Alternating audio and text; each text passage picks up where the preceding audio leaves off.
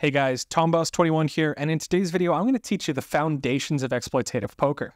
We'll start with the GTO versus exploit comparison, then I'm going to teach you the 5 fundamental imbalances and how to exploit each one of them. We'll back each one of these up with practical examples from GTO Wizard's node locking tool. Hey everyone, before we start the video, would really appreciate it if you could hit the like and subscribe buttons. Your support means a lot to us. Let's talk about balanced versus exploitative poker. A balanced style of poker is a defensive strategy. It seeks to minimize your own leaks and it doesn't adapt to the opposition. This style, when implemented correctly, carries no risk of counter-exploitation and is the strongest fixed strategy you can play. It doesn't require any reads. However, the downside is it doesn't necessarily maximize win rate because it doesn't seek to take advantage of your opponent's mistakes. That's where exploitative poker comes in. Now, an exploitative style is offensive. It seeks to attack your opponent's leaks, and it adapts to different types of opponents. However, any exploit carries some risk of counter-exploitation. And to do this properly, you require reads, so you need to have some insights into your opponent's strategy. This style, when done correctly, can maximize your win rate. Many players will argue that you're either one or the other. You're either a GTO player or you're an exploitative player. But this couldn't be further from the truth. The best players in the world use a hybrid approach, and furthermore, you can't understand one style without understanding the other. For example, GTO is informed by the potential exploits of the position, whereas exploitative poker uses GTO as a baseline. If you're looking at some solver output, some sim, how are you going to understand why it is the way it is, without also understanding that the opponent could exploit them in this or that way if they didn't use this strategy? And conversely, how are you going to play exploitative poker if you don't know how to use GTO as a baseline? How can you say that they're bluffing too much if you don't know what the right amount of bluffiness is in the first place, right? You need one for the other. In fact, this is actually how solvers work. To generate a Nash equilibrium solution, you take 2 exploitative bots, have them play each other until neither can exploit further, and that's equilibrium, that's GTO. There are 2 categories of exploits: proactive and reactive. A proactive exploit involves adjusting your strategy before they've deviated, so anticipating their mistake. Whereas a reactive exploit involves adjusting your strategy after they've made their move. If you watched our previous video, Don Corleone calls this the setup and punish. Before you can start implementing these tactical exploits, you first need to learn to recognize imbalances. An imbalance is a way some strategy can be different from GTO. The problem is there's an infinite number of strategies, so we need to break this down into different categories. I call these the 5 fundamental imbalances. The first one is betting volume, which asks what lines they're putting in the most money. Do they put a lot of money into the betting line or the checking line, for example? The next is equity management, which asks how they appraise their hand classes and how they allocate their value and nutted hands. Are they putting lots of nuts into this line but not that line? Well, that's a useful piece of information. The next is polarity, or more generally, range morphology. So this asks, is their range representing nuts and bluffs, or is their range more middling strength hands? Then we have elasticity, which asks how sensitive their response is to pricing. Will they react the same way to a small bet as they would a medium bet? Well, that's another crucial piece of information. Finally, there's board coverage. Board coverage generally asks how well they can represent hand classes on different types of runouts. And in particular, we're interested in knowing if certain lines are over or undersaturated with certain hand classes. These imbalances create incentives for you to take on some risk in order to capitalize on your opponent's mistakes. And exploitative poker is all about studying incentives. In the following examples, I want you to keep in mind that I'm not prescribing a strategy. I'm not saying you ought to be playing this or that way. I'm merely demonstrating how these imbalances incentivize your exploits. Something else to keep in mind, and we'll see this in some following examples, is that solvers will actively try to thwart your node locks. You must keep in mind when studying with solvers that they are just EV maximizing algorithms. So if you force one player to play a hugely minus EV strategy, it probably tries to redirect those hands into other lines in order to minimize the damage. I'm going to show you a few tips and tricks for studying with node locks and how we can prevent it from ruining our experiments. In this video, we'll break down the 5 fundamental imbalances, and we'll show you how to attack them using GTO Wizard node locking. Let's start with betting volume. Recall, betting volume asks what lines your opponent is putting in the most money. That's where you'll want to put your value hands. They could be putting in money through bets or raises, or through calls. Now, imagine that your opponent bets a lot when you check to them. That's going to give you an incentive to put your nutted hands into the checking line because that's how they'll make more money. Conversely, imagine your opponent raises a lot when you bet. That's going to give you incentive to put your nutted hands into the betting line because they'll expect to face more raises and therefore make more money. So it all comes down to the idea of just imagine you had the nuts. What line makes the most money? Generally speaking, your nutted hands dictate your strategy and the rest of your hands follow along. So let me dive into an example. For my first example, I've chosen a blind versus blind single raise pot. Ranges are taken from a cash game. However, these fundamental exploits will apply to all formats. Let's run an experiment. Here we can see the original strategies. When we check, big blind is supposed to check back often, but sometimes they hit us with this really big pot size bet. I want to make them more aggressive when we check. So instead of 26% of the time, we're going to make them bet 40% of the time. We'll lock, solve, and here we can see now they're being more aggressive. How should small blind adapt knowing that big blind is too aggressive in the checking line? So how should we react or proactively adjust small blind's range? Well, unsurprisingly, it is now checking 100% of hands. And the reason for this is quite simple. If we go back to the GTO solution for a second here, take a look at the expected value of something nutted. For example, let's take a look at tens. You'll notice that the EV of betting and checking is quite similar. In fact, it's almost equal. And this will be the case for the vast majority of nutted hands in our range. If we compare the expected value between betting and checking, we can see that most of these hands are in white.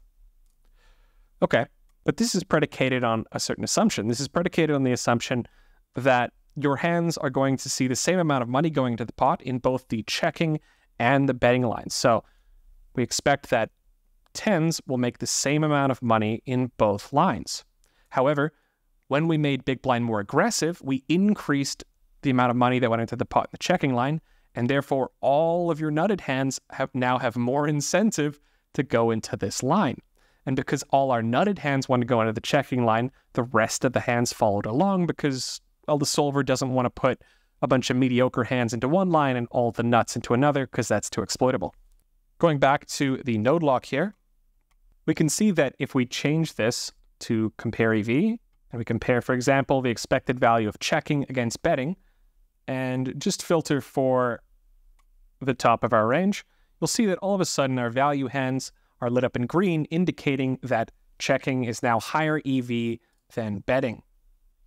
Let's try another experiment. Let's imagine that big blind is raising too often against our lead. So they're supposed to raise 13% of the time. We'll put that up to 20% and lock that in place. How should small blind adjust? Well, logically we'd think that they should be betting more with their value hands, right? Because they'll make more money that way. Let's take a look. If we compare this to the GTO strategy, we'll see that we're actually checking a lot more overall. You can see that GTO was actually more aggressive than our node lock strategy. What's going on here? And similarly, even our value hands are checking more often. And this is an important lesson when it comes to working with solvers. You see, solvers are EV maximizing algorithms, and they're going to do everything they can to minimize the damage for whatever crazy strategy you force them to take. So what's happening here is that when we check, big blind has actually increased their betting volume in this line in order to balance it out. So we firstly increased the expected value of the betting line. So we increased how much money is going in here. And then to compensate, big blind is now increasing the betting volume in the checking line. If we compare to the GTO solution, we can see that big blind is now more aggressive than they were before, putting in quite a bit more betting volume now. And they've done this to compensate for the fact that the 25% line is now a line where they have to put in too much money. So they're trying to balance it in both cases. Okay, so let's repeat this experiment one last time. And this time we're going to force big blind to check a GTO range. Okay, so it's the exact same setup, but this time I've forced them to behave the exact same way as GTO in the checking line, so they can't balance out their betting volume. And I've still forced them to raise more often in the betting line. Going back here, we can see that small blind strategy has adjusted, and in particular, it's become a lot more linear. You can see with overpairs plus, we are very rarely slow playing. Compare that to the GTO solution. Here we can see we're betting less often, but hands like straights, sets, two pair, overpair, top pair, all of these hands are betting more often in the node locked solution because they expect to make more money in that line.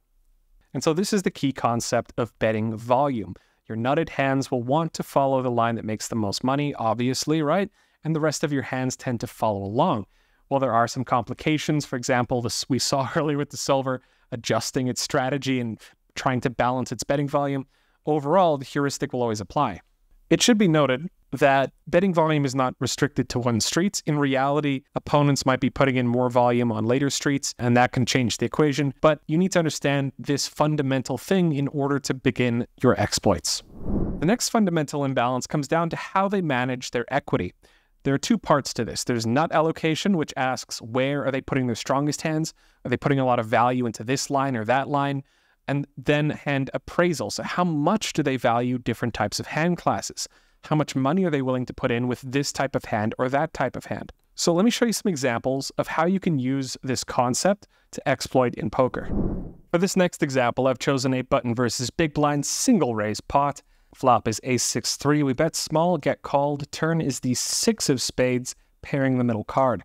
So surprisingly, button prefers this massive 200% overbet here with like a thin part of its range. You can see with this overbet, they're representing things like boats, trips, very strong top pair, and about 56% of the range are bluffs. Okay, so here's a question for you. Do you believe that your opponents, when they overbet twice the pot, are bluffing more than half the time? Maybe not? Okay, well, let's see what happens if that's the case. Let's node lock this. And I'm going to start by locking everything in place, and I'm going to adjust the strategy. So first of all, we're going to make all of these nutted hands, so trips plus are all going to pure bet. And let's go ahead and adjust the trash hands. So I'll use this little filter thing here, and we'll just make them check more of these bluffs. So now they're under bluffing and value betting too much. So we've created a value imbalance. Now the exploit against this is very, very obvious. Obviously, we're going to overfold because they're too value heavy. But how much are we going to overfold? Well, we're going to overfold a lot. So you can see we're folding 92% of our range. Let's compare that to the GTO strategy. Here we can see the original GTO strategy was calling about 1/3 of the time. The new strategy is only calling about 7% of the time. So as you can see, the adjustment is pretty obvious. The main thing being that hands like top pair, under pairs, all of these marginal bluff catchers are no longer good calls because they're not going to be checking back the river often enough. Their range is too value heavy. So a lot of these mediocre bluff catchers that rely on your opponent betting turn giving up river, they're just no longer going to make enough money. That one's pretty obvious. Something else to keep in mind is that button has checked or has capped their checking range. So their checking range no longer contains any of these strongest hands. And therefore, so just as an example, none of these hands are checking anymore, so they can't represent trips, full houses, quads on any river. So obviously you can attack them pretty aggressively on a lot of different rivers. Yeah, I'll just choose like a 7 of clubs, for example. You can see it absurd, like 1000% overbet, just 10x all in. And this is just coming from the fact that button's range is going to be too capped in a lot of these lines. All right, so let's do the opposite test this time. Let's make them too bluff heavy. So I'm going to revert to the GTO strategy. And again, we'll start here. We're going to node lock this, except this time we're going to have them bluff more often with air. So again, we'll lock everything in place and we'll just have them bluff, let's say, some flush draws and just some random weak air. Okay, so now we've created a bluffing imbalance. They're bluffing too often, way too often. So how do we handle a situation like this? Well, they put in a lot of money with a very polarized range. And as you can see, the silver just doesn't fold a lot, right? The problem is that button is simply representing too much air. So what's going to happen is the button's simply going to have to just check back the river a ton. So for example, if I choose like a 2 of hearts here, we could probably bet pretty aggressively, but even if we check on some lines, basically they're just gonna have to check behind a lot of the time. As you can see, like it looks like a lot of red here, but keep in mind these offsuit combos count for a lot of weight. And so they just end up checking behind with complete garbage. You can see it's just pure air so often that basically anything with showdown value in our range is gonna be a fine call, even king high, which is absurd. I mean, maybe don't actually do that, but as you can see, the silver gets pretty out of line if you're too bluff heavy or too value heavy.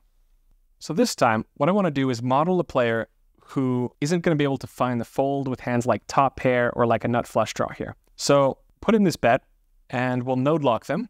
And this time, instead of locking everything, I'm just going to use what's called combo locking. So I'm only going to lock, for example, just this one hand class, top pair here, and the rest of their range can adjust. Let's see what happens. So we're modeling a player that overvalues top pair and is willing to call even like a 2x pot bet here.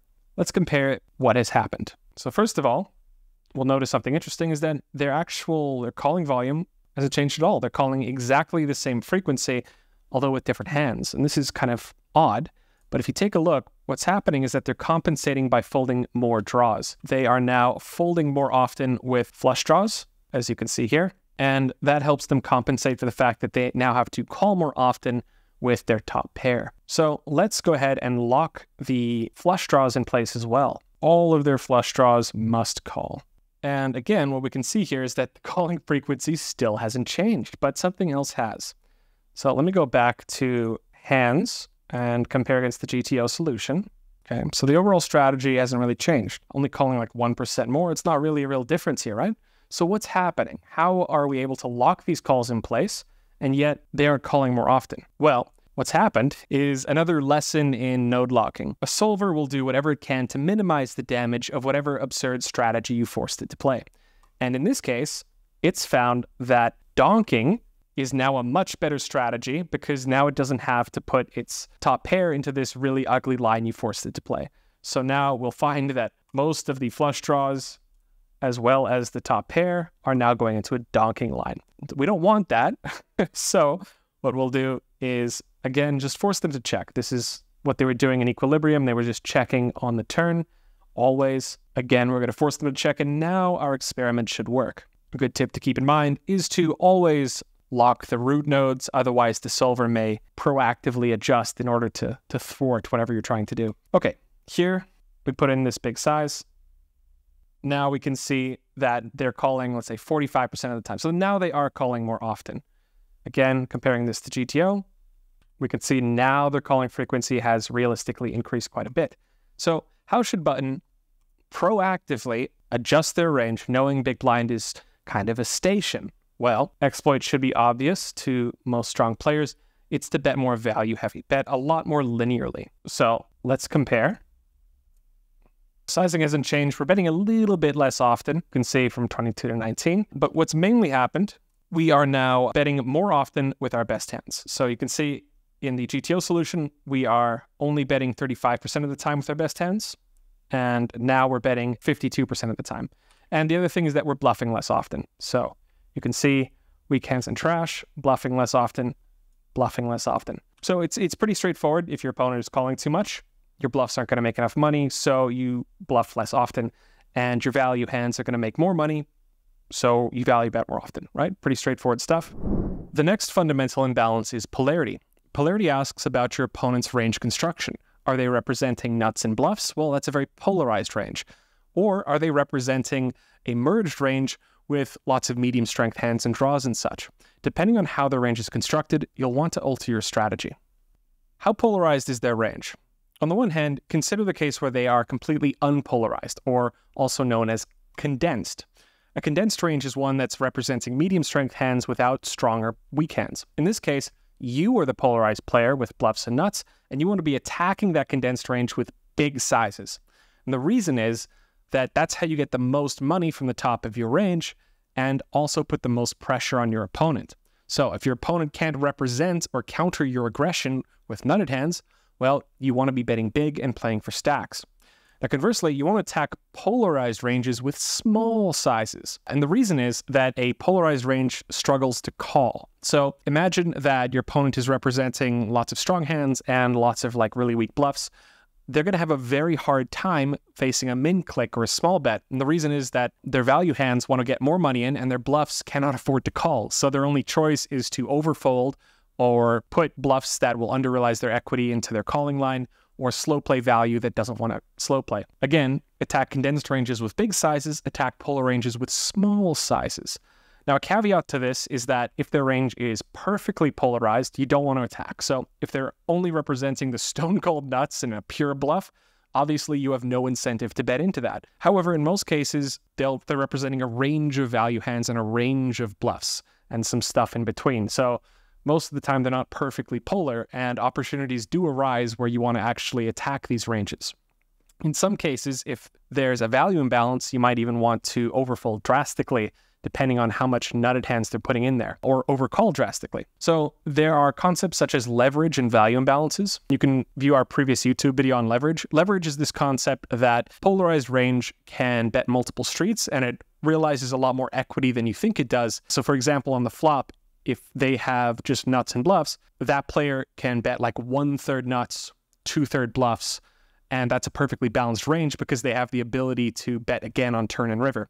So watch out for leverage, because if your opponent is too polar, they might be putting you in a very bad reverse implied odds situation, and you need to know how to get out of that. Value imbalances is another thing. So for example, say your opponent is betting huge on the river, but they've taken a line that represents almost exclusively like medium strength value, and their huge line stops making sense. In this case, they might be putting too many bluffs into that line, but not enough nutted hands because it doesn't make sense for the type of value they're representing. We're going to go through some examples here of how you can respond to different levels of polarity and some common mistakes players make and how you can exploit that. So this next example should be pretty obvious to most players, but it concerns attacking condensed ranges. Here we have an under the gun versus big blind single raise pot. It is 10-9-6 two-tone, and under the gun is supposed to check back a decent number of, for example, over pairs, top pairs, second pair. So there's a lot of hands here that should check back, despite this being kind of a scary board, right? So let's node lock this, and I'm going to go ahead and set the strategy. We'll make it so that all of their top pair plus must bet. So what we're going to do here, essentially, is cap their checking range. Now, I've left the other hands open so they can adjust the amount of bluffs in the betting range to make it somewhat balanced, but they're not going to be able to check back with a hand like top pair or better. I think a lot of players wouldn't here. They would be just bet all of these hands, right? So what happens when they now check? Well, their checking range is very condensed, right? Second pair, third pair, low pairs, lots of pairs and ace high. And they've had to bet quite a bit wider now too to compensate for the fact that they put all their value into their betting line. Unfortunately for them, what this means is that when they check and take some bricks, well, I guess queen isn't really a brick, but on most turn cards, under the gun is going to struggle in their check back line. And the reason is that they've capped their checking range, right? And so now we can attack this quite aggressively, 42% of the time. If we compare that to the GTO solution, here you can see that originally we were betting like only 8.5% of our range, and now we're betting 44% of the time. And if we choose like a different turn card, for example, let's say like a 2 of clubs or something, we're going to see that it's able to bet very aggressively because this doesn't trump the top pair. Yeah, so now 280% with 2/3 of our range. So very, very aggressively attacking under the gun here. We could even say that the queen was actually kind of a godsend for under the gun because it devalued big blind's top pair. But here, top pair is effectively the nuts, right? So 10x is ahead of basically 100% of under the gun's range because UTG didn't trap enough. And so big blind can now attack super aggressively and put them in a really bad spot. This is the basic concept. If your opponent is capping their range, they're too condensed, you generally want to attack with really big sizes and aggressive strategies. All right, let me show you how to attack ranges that are too polarized. So this is a button versus big blind single raise pot, and Jack 5 is a beautiful board for the button because they can range bet super wide, and they do so here. Action on big blind, and big blind is supposed to counter this with a very aggressive check raising strategy. Most players know this, but what they usually mess up are all of these medium strength hands, 6s, 7s, 8s, second pair, third pair. They're not finding the check raises with these weird mergy hands because it's difficult to play, right? It feels like you're playing, like overplaying your hand. But this is just the right counter to a range bet. So let's see what happens if we force big blind to check raise a more polarized strategy. And the way I'm going to accomplish this is by forcing these medium strength hands to check. I think that, or to call rather. I think that's a very natural strategy. I'm going to leave the rest of it unlocked so it can adjust its value and bluff thresholds in order to stay relatively balanced, but we're forcing it to play too polarized. All right, so here we raise, and you can see the raising less often. That's one of the consequences of this super polarized range construction. It's not very efficient, so you don't get to raise as often. Okay, they raise, button calls, and let's take a flop, something like the ace of clubs. We already know that they're not calling ace high, so they can't represent top pair, but they can still represent trips plus, right? And they're still using a big size. The way you exploit this is often when they check. And the reason is that it's very, very difficult for them to defend their checking range. So here you can see that it's chosen a 42% size, but that's because that's the smallest size I gave it on the turn. So what happens if we give it, for example, a bunch of different sizes, 10, 25, 50, 75, 100, 150, so a whole bunch of different sizes here. Now, if you recall earlier, I told you that you attack polarized ranges with small bets, and that's what we'll see here. The solver, when given the option, will prefer a very small bet size against this checking range. You can see it prefers this 10% pot size, just a wee little stab, right? And the reason is that their checking range is way too polar, right? They don't have very many natural like checking hands, right? So their checking range is like a few like super nutted traps and like at best king high, right? Mostly just trash. So when they check, they're too polarized, but we still have some incentive to fold out their bluffs. So we want to pick a size that is really hard for them to deal with, and that's 10% here. And again, these ranges that are too polarized are usually going to end up vulnerable against these really small sizes, min clicks, small bets, and such. And you can see here that they have to fold 67% of their range to a 10% bet, which is just embarrassing. You don't want this to happen to you. So this is the main problem with ranges that are too polar. They're very hard to play properly on later streets. This is another common example of like really common exploits you can find in game. So this is a button versus big blind spot, and it's just been checked down all the way to the river. In this spot, button is supposed to find a nice thin value bet with hands like under pairs to the ace, 10x, etc. So what happens in game is people might take really polarizing sizings and not find the thin value that's supposed to accompany that. So even though 71% is a fine sizing here, it can be difficult to find some of these thin value bets.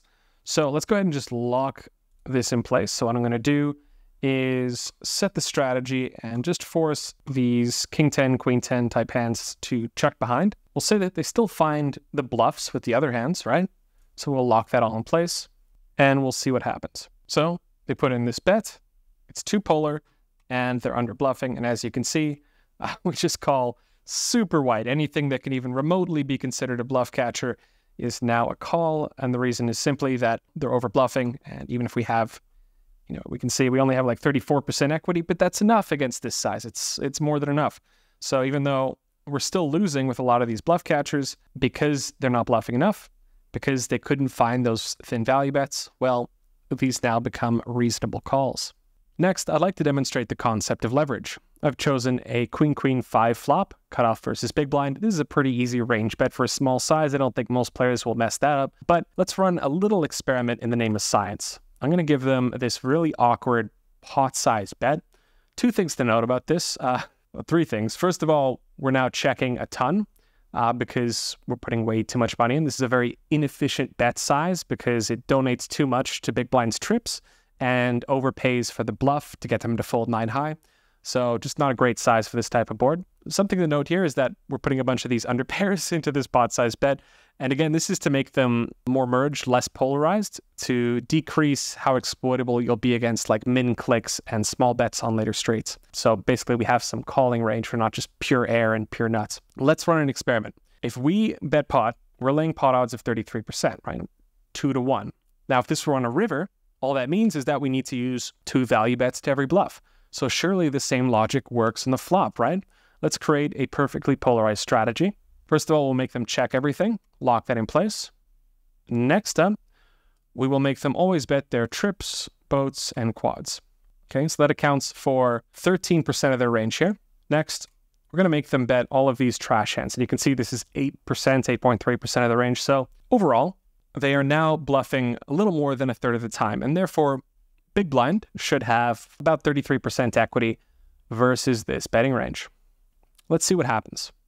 Put in this pot size bet, and they are just overfolding like mad here. And the reason is that bluff to value ratios in the river don't work the same way on turn and flop. If you go check out my leverage video, you'll see that they actually compound. The reason for that is because when cutoff bets and gets called, the hand isn't over. They can then bet turn and river, and they can keep repolarizing and attacking you again and again and again. So what actually needs to happen is you're not looking for 33% equity, you're looking to capture 33% of the expected value of the pot. And that's not going to happen against an opponent who's super polarized like this, because you're just not going to realize your equity with hands like 10s and 9s and 8s and such. And so this is the concept of polarity. Solvers will drastically overfold, especially on earlier straights versus very polarized ranges, even if those ranges are laying the quote-unquote correct pot odds, simply because of leverage. And this is why, if we go back to the GTO solution here, you'll find that it was actually bluffing quite a bit more than a third of the time. In fact, about 2/3 of the time, it was bluffing with hands as weak as ace high, king high, and worse. So on the flop, you need to be bluffing more than on later straights. The next fundamental imbalance is elasticity. This is probably the most dangerous one. Now, elasticity is a term I borrowed from economics, which means how sensitive is their response to pricing. If they're highly elastic, then they're very sensitive to pricing. Whereas if they're inelastic, they are insensitive to pricing. So for example, an inelastic player may fold the same hands regardless of bet size, call these hand classes regardless of bet size, etc., etc. Now, this is not one or the other. It's not binary. It's more of a scale, where GTO would be the most elastic, and most people, human implementation-wise, are less elastic than GTO, novices being the least elastic. So I'm going to show you how to take advantage of an opponent that isn't elastic enough with their bet sizing, and I'll show you why this is such a dangerous exploit in the first place. For this next example, I've chosen a small blind versus cutoff 3-bet pot. As you can see, I've given it two sizes, 20% and 66, and it happily splits between both bet sizes. Now, what were to happen if we were to make cutoff's response less elastic versus this bet size? So what do I mean again by less elastic? Well, I mean that it's going to kind of fold and call and raise similar hand classes either way. So what we'll do to demonstrate this, first of all, I'm going to have them fold all of their trash. Then I'm going to have them call all of these weak hands, and they can adjust their best and good hands as they see fit. So now we're modeling a strategy that always folds this trash hands, always calls these kind of medium strength showdown value hands, and we'll do the same thing against the larger bet size. So it's already folding all of this trash, so we'll just lock that in place, and then we'll have it call these medium strength hands either way, fold these. So same strategy, they have to call medium strength hands, they have to fold trash hands, and the top of the range is free to adjust as it pleases. What I'm saying here is that part of the range is relatively inelastic, right? A lot of these bet sizes are now kind of locked in place. So if we take a look at how small blind has adjusted, we'll see that now they've just started range betting for this small size. And part of the reason for this, well, now they're overfolding versus this small size, obviously. So you can just go ahead and put a whole bunch of really weak trash in here. You'll see that we're not representing very strong hands with this size, right? Very few sets, two pairs, over pairs. Mostly we're representing just a bunch of nonsense. Just a bunch of like really weak hands and like medium strength stuff that is vulnerable and needs protection. Conversely, the large size is now getting a bit too much value, right? So what it's done as well is, you'll see if we just filter for top pair plus, most of your top pair plus, especially your strong top pair and such, it's all going into the big size and less of it is going into the small size. In particular, if we just look at the nutted hands, they're almost exclusively going into the larger bet size. So it's just kind of playing face up. Really strong hands that want to get more value go into the bigger size, and weaker hands that don't care as much, that just want some cheap fold equity, some protection, go into the smaller size. This is a really common exploit in practice, but it's also super dangerous because when you play your range super face up from the get-go like this, it's going to leave you vulnerable to exploits on later streets. So for example, if we call and we put in, let's say like a 7 or something here, you're going to see that now we basically just have to range check. I think this will be the case for the majority of turn cards where our range is just too weak at this point because we put all of our hands into this range and force cutoff to play tight. Now cutoff can attack us pretty aggressively. And so this is why elasticity is the most dangerous exploit, because it's probably the most exploitable thing you can do in terms of how much risk it carries. But it's also super valuable because, hey, I mean, if they're going to play super face up and not adjust to our sizing, then you might as well use that to your advantage. The final fundamental imbalance is board coverage. Board coverage is the study of how they distribute different hand classes throughout different lines. And the question we're interested in asking is, are certain lines over or undersaturated with those hand classes? A lot of novices, when they look at a GTO solution, they're confused as to why every hand class seems to be going into almost every line. And the reason is scarcity. So scarcity is this concept that if a hand is scarce within your range, it's underrepresented and therefore much harder to play against. So for example, a set is more deceptive than holding trips because it's easy to see trips on a board, but it's very hard to predict that your opponent will have a set. For example, on flush completing runouts, I gave this one earlier, I'll give it again, but imagine you're playing against an opponent that always bets their flush draws. Well, if the flush doesn't get there, you know they're probably overrepresenting bluffs. And if the flush does get there, you can simply overfold against that line because they're overrepresenting flush draws. So they'll get less implied odds with their flush draws because you won't pay them off when they get there. Now, imagine that, they bet flop and then they check turn and the flush completes on the river.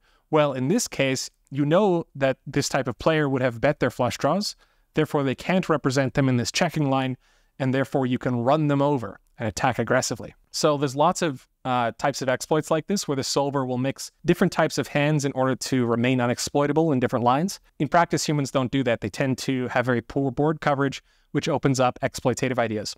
Another common example is top-heavy 3-betting ranges. So some players are very Broadway focused with their 3-bets, for example. Lots of King Jack, Ace 10, Queen Jack, etc. Well, 3-bets should be somewhat top-heavy. If they're too top-heavy and they don't have enough of, for example, the suited connectors, the wheel aces, all of this stuff, they're going to be struggling on a lot of different types of boards. And so this is why a solver will tend to mix in a little bit of everything into these lines so that it can represent strong hands on a wide variety of runouts.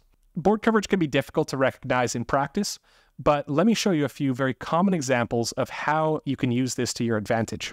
For this last example, I've chosen a slightly deep stacked small blind versus cutoff 3-bet pot, and this video is already getting too long, so I'm just going to do the flush draw example I alluded to earlier.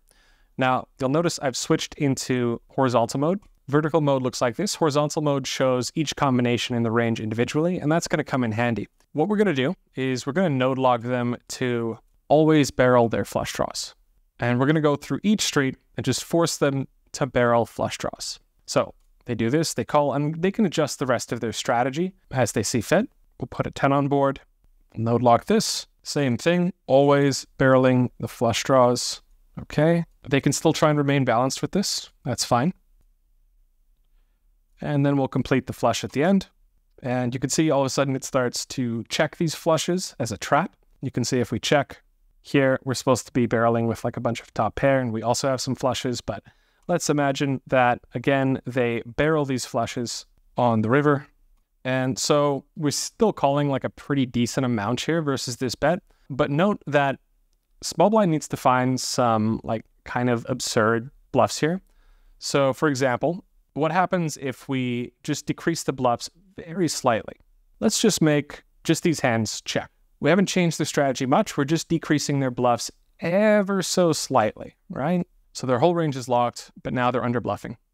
And now you can see we're folding way more. Obviously still calling with some flushes, but even start folding like some of the lower flushes here, which is a little surprising. But the point is that if your opponent is always putting flushes into certain lines, then it becomes pretty face up.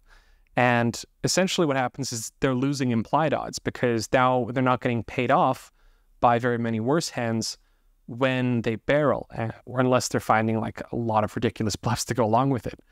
Moreover, the other exploit is that, for example, let's say they check, and let's say we check behind and we get an ace.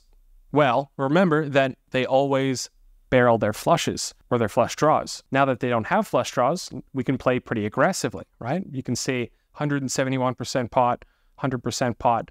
We can be very, very aggressive on these flush completing runouts if they've checked, because we've made the assumption that they're barreling their flush draws, right? And this is the same for any hand class. If any one particular line becomes too saturated with certain types of hand classes, especially when it comes to semi bluffs, essentially those hands will lose implied odds because it's more obvious that your range contains too many or not enough of this type of hand. I've heard players call this the concept of scarcity.